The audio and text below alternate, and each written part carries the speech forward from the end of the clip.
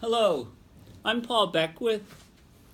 I teach at the University of Ottawa and also at Carleton University. In this video, I'm going to talk about the science of superstorms, like Harvey, and also I'm going to talk about what's next. Where are we going from here? So by any means of measurement, Harvey was a massive superstorm. The precipitation or rainfall from Harvey was 20 trillion gallons. To give you an idea, that's about 3 times that from Sandy, Hurricane Sandy. Moody's Analytics has come up with an estimate of $125 billion for the storm. AccuWeather has come up with a number of about $190 billion. That would be insured losses, uninsured losses, the effects on the economy, jobs lost, and all of the trickle or the cascading into various economic issues. Food destroyed, farms destroyed, etc., etc. 80% of Texans apparently don't have any flood insurance. The rainfall in the place that got the most rainfall, it was 51.88 inches, which sets a record for the continental U.S. That was over 5 days. There were 3 landfalls of the storm, 185,000 homes destroyed, damaged and destroyed. 17% of the U.S. refineries production went offline. Now, as bad as this storm is, which was getting all of the coverage, there's also massive storms and flooding in many other parts of the world, including India, Nepal, Bangladesh, for example. Bangladesh, 3/4 of the country is presently flooded out. So why are these things happening? Why is our atmosphere different? How is it? It seems to be turbocharged. It seems like the hydrological cycles are completely different. In a nutshell, they are. So the Earth is basically a heat engine. The equators are warm, the poles are cold. Heat gets transferred from the equators to the poles. About 2/3 of the heat in the atmosphere, setting up things like the jet streams, and about 1/3 of the heat in the ocean currents, which of course are moving much slower, but carrying, a heck of a lot of heat.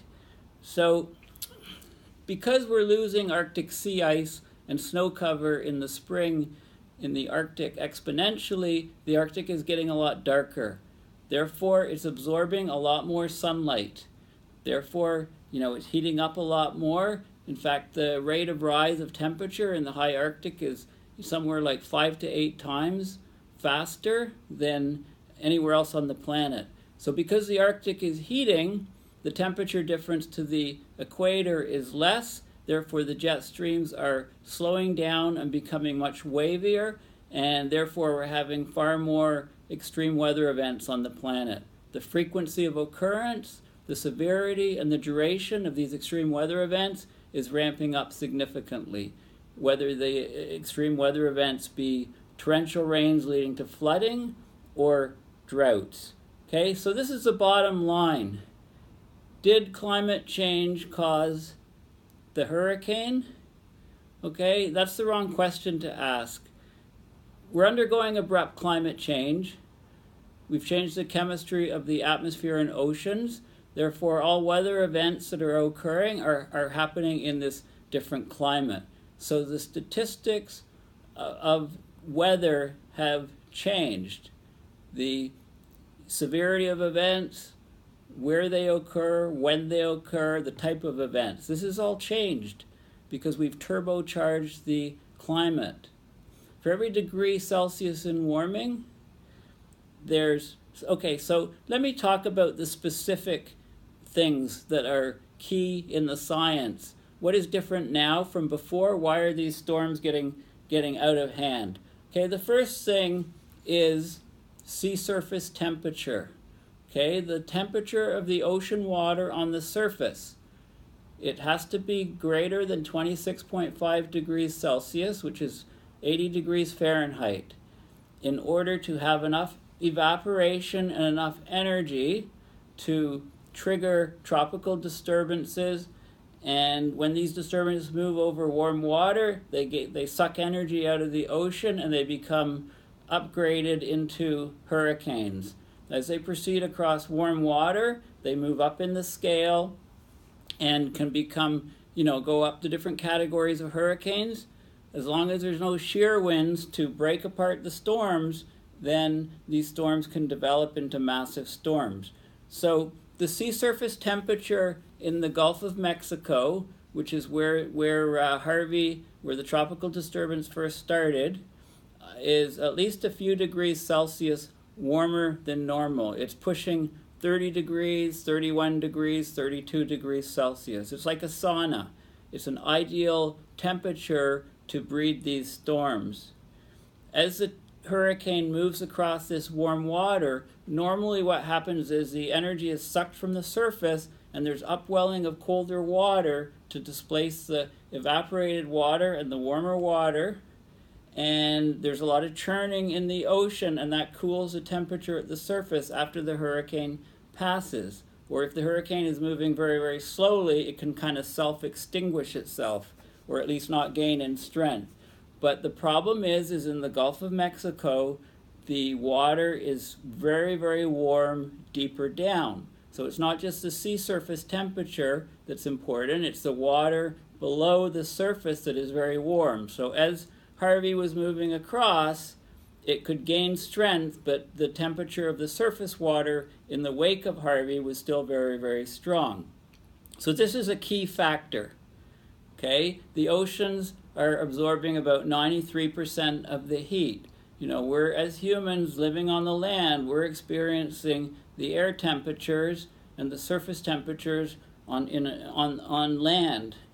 And what we don't realize is, or what a lot of people don't realize is that about 93% of the heating is going into the oceans, raising these sea surface temperatures. Okay, the air temperature is also much warmer.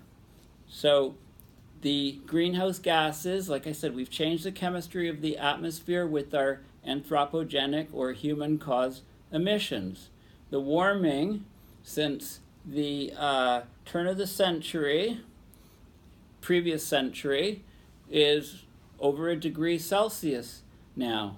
Or it's over 1 degree Celsius, warmer than normal. Okay, we're setting records each year in terms of warmth. Okay, during the El Nino year, last year we had record high temperatures because a lot of heat was coming out of the oceans. Okay, so there's a simple basic physical relation that when the air is warmer, it can hold more water vapor. Also, when the sea surface temperature is warmer, there's more evaporation. And when there's more evaporation, that water vapor will get into the air, and because it's hotter than the surrounding air, it's buoyant, it will rise up, you'll get convective lift, and the water vapor will condense into clouds, into water droplets and clouds, and that energy is released to fuel these massive storms. So for every degree Celsius increase in warming, there's about 7% more water vapor in the atmosphere. So this water vapor turbocharges the storms, and it's why the extreme weather events that we're seeing around the planet seem to be a lot more intense than they used to be. Now, another key factor, so those two things, sea surface temperature and air temperature, are both increasing as a direct result of climate change / global warming. Now, the other key factor is the storm guidance is changing. The jet streams which circle the Earth, they normally pull storms along, they guide storms. But because of the warming that's going on, the jet streams were pushed further north than they would normally be. So they were not there to pull Harvey away from the coast once Harvey went ashore. So the problem is Harvey stalled out because of these jet streams and just circled around and meandered and stayed in place day after day after day, depositing huge amounts of water. Parts of Harvey were over the land, parts of Harvey were over the ocean. The parts over the ocean were gaining strength, so the strength of Harvey was maintained when it was ashore because it was basically sucking energy, heat energy from the ocean. It acted as a fire hydrant or a conduit directly from the surface of the ocean, if you like, over to the land of Texas near Houston. You'll remember maybe that when Hurricane Sandy came ashore in New York, it was a complete surprise because it did a complete left turn. Again, it couldn't move north, it couldn't move east because of blocking from the jet stream configuration, so it had to move ashore. So the guidance of these storms is different. Another factor is the brown ocean effect, if you like. When the ground is saturated with water, in other words, the soil pores are completely filled with water, there's no air, there can be no more water absorbed into the ground, so it's all runoff or pooled. So when the water is pooled, as the storm proceeded, as Harvey proceeded to dump water and cause massive flooding, now instead of the hurricane seeing normal land and dissipating in strength, it saw water on top of the land. It would suck up that water vapor from the evaporation of the water over the land and maintain its strength. So call it the brown ocean effect. Sea level rise, of course, is happening mostly because of the rising temperature of the water, and warm water expands. So because of the extremely high sea surface temperatures and water temperatures deep down in the Gulf, they expand. So that raises the local sea level in the Gulf. Add that to the global sea level rise, about 3.5 millimeters per year on average right now, and that's rapidly accelerating. Then when you get a storm surge, as from Harvey, on top of this, and then a high tide and so on, all of these things add up and you get more flooding. The risk from hurricanes is much greater. Now, this was more of a case for Sandy and less of a case for Harvey, because Harvey, most of the damage from Harvey was from the direct water, the direct precipitation.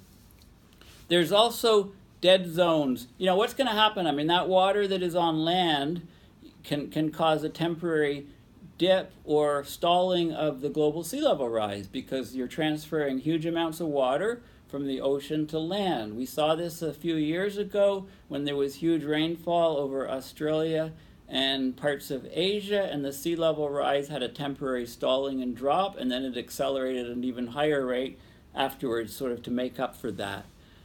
The dead zone in the Gulf of Mexico was the largest it's been in a long time this year in 2017. It's caused by industrial and farming runoff. So imagine all that water sitting on the land in Texas carrying chemicals, carrying pesticides, carrying fertilizer, nutrients, etc. It's going to run off into the Gulf, has to go there. And the dead zone next year, watch out. It could be phenomenal.